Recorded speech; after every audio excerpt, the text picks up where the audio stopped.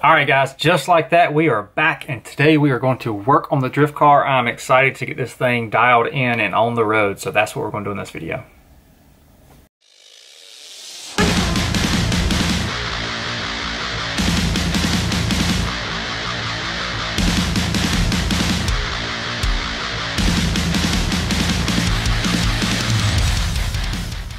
But alright guys, I don't know if I'm really going into detail of what I'm actually going to do, so I might put you on the time lapse, put you on the tripod, whatever, and just let you guys see me get this thing ready to go, and then let's just go out and have fun. But that's really what it's about. I imagine you would rather see actually running footage of this thing instead of just like me, you know, getting it ready to be ran. But as far as the motor and the ECU setup on this thing, or the ESC on this, I have no idea what this is. He said he spent like 50 bucks on it. It looks pretty budget, and I'm okay with that. And it's running, I have no idea what this is. It feels pretty bad. Fly Sky, I mean, I don't know, it's FSGT3B, I don't know what this thing is. It feels pretty bad, but when you're used to a higher end radio, all radios feel bad. I have a video about, you know, should you spend money on a higher end radio, and the answer is yes, you should. But for something I'm just going to leave in the car and pull out and drive around, I definitely don't want a $600 radio. So this is going to work out great for what I want it for. But yeah, I'm going to time lapse me getting this thing ready, and then we're going to go drive it. I can't lie, it feels really good to be back in the RC car room, finally.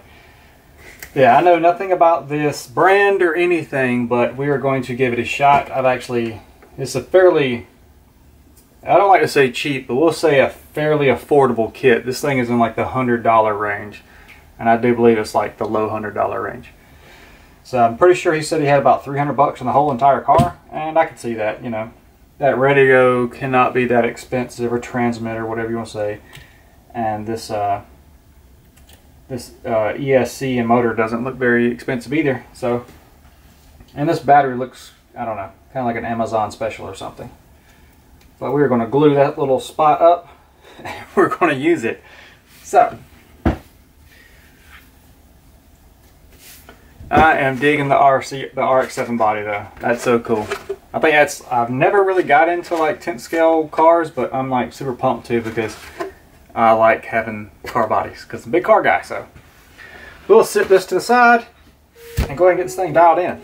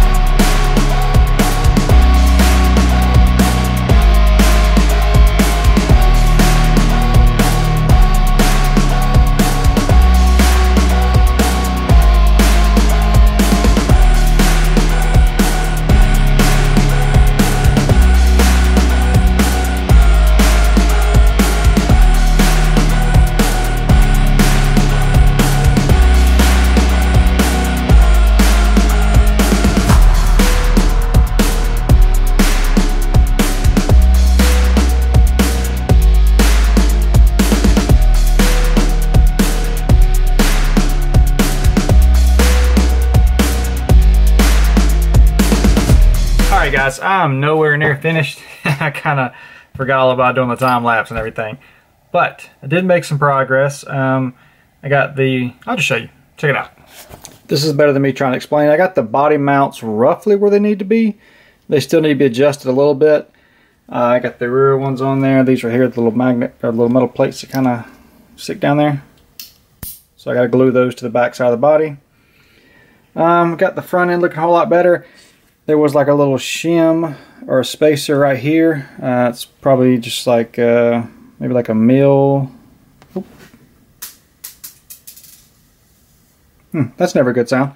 But anyway, yeah, there's like these two little shims that were right here. I kind of took those out to pull the wheels in more because they were sticking way outside the body.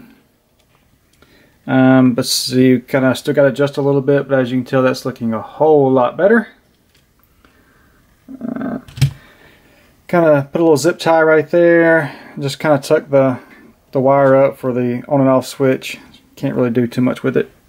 And I'm going to zip tie these guys right here so they'll be out of the way. The battery, I still haven't looked into that. I'm going to kind of figure out what I'm going to have to do. Maybe move this plate forward or something like that to keep the battery out of the gear. But yeah, right now the problem I'm having is like I'm trying to get the body position correct so the car looks the best. But the shocks, I mean the fluid in them, like that's all the way to the workbench.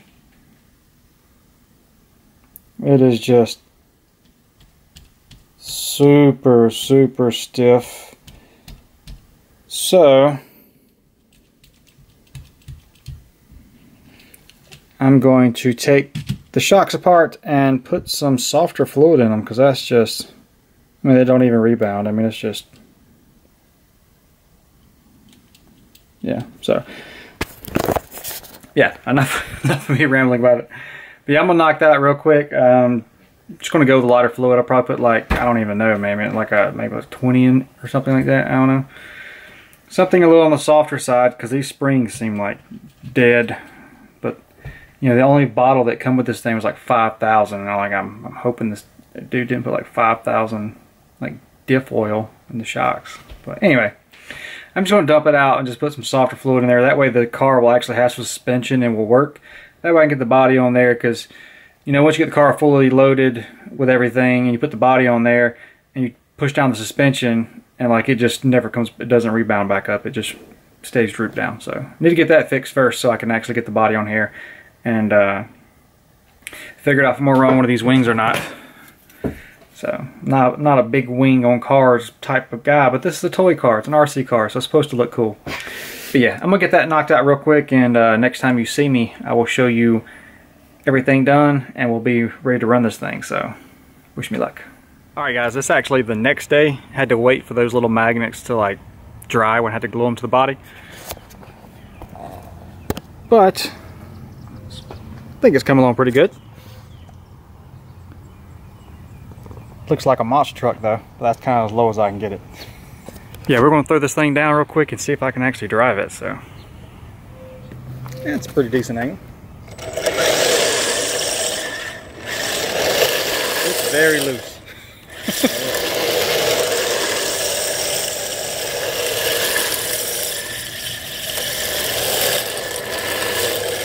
Man, when you're used to racing off-road, this is not very exciting. Cool looking though.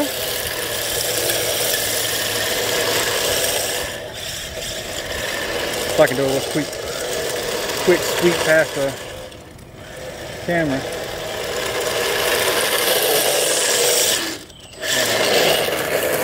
It's almost like my real driving, it's spun out.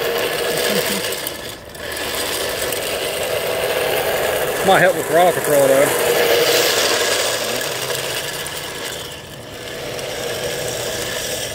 Just very sensitive. If you get on it at all, it spins out.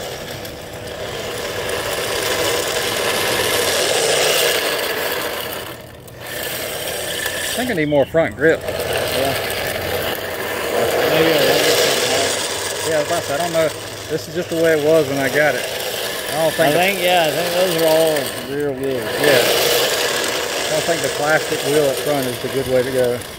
It just pushes.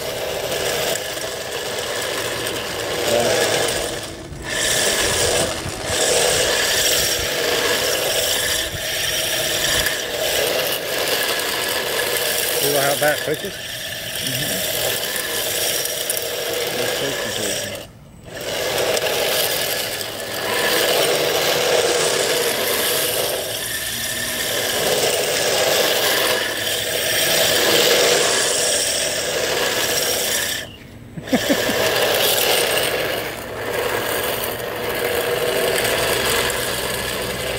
Yeah, I think I need to get some rubber wheels.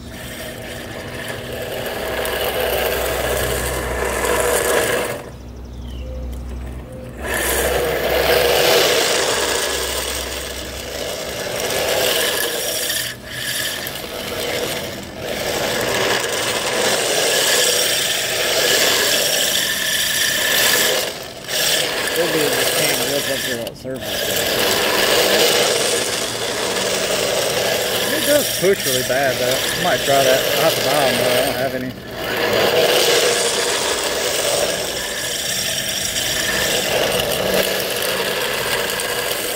You can't go straight at all.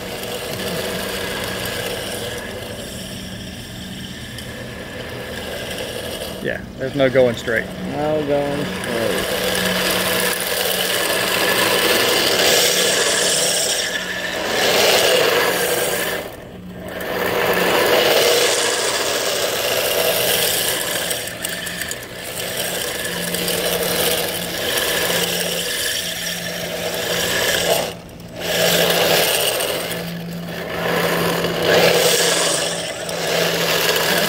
Crazy hard to control, bro.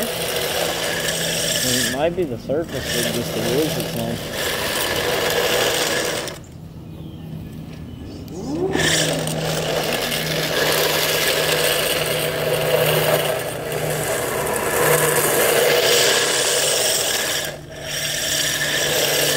You try to drive it? Never heard it. Dude, it goes like a mile an hour.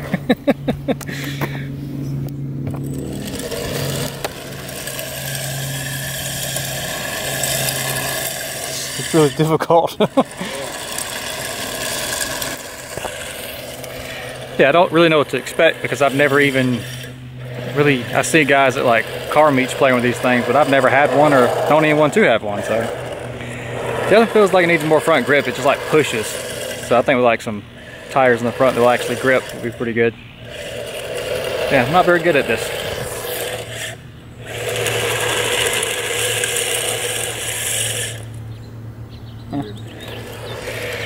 Yeah guys, you might see this thing a little bit more, work with it, try to get dialed in. I have another motor and speed controller and everything I might throw on here to try to see if I can make it a little faster. But you can't even really go straight with it at all. Like you try to give it any bit of throttle, it just spins out. But all right, just want to make a quick little video about this thing. But appreciate you watching. We'll see you on the next one, guys.